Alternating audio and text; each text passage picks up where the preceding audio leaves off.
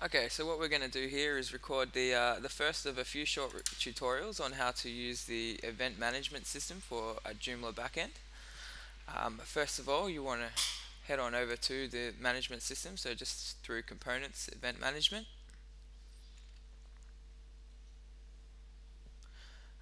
Next thing we want to do, the first thing you need to do is set up your categories. So we head on over to categories.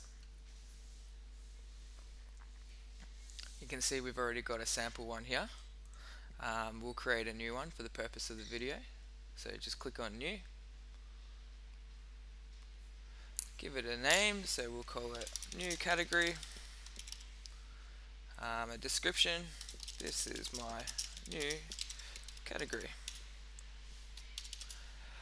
Over here you can choose to publish it or not. This is sort of, I don't know, if you for some reason you don't want to publish it, then you can select no, but there's often no real need for that.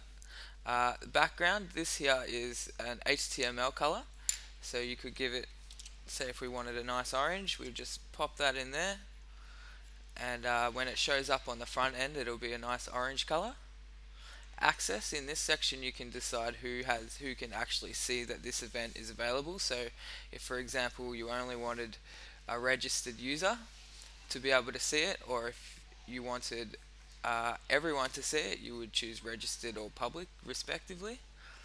And then a bit further down you can add your images like normal and videos and whatnot, just like any other article in the back end of Joomla. We click on save,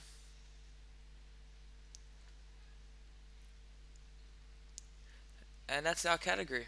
There we go, it's orange. New category. That's all there really is for this part of the tutorial, so we'll see you in the next video.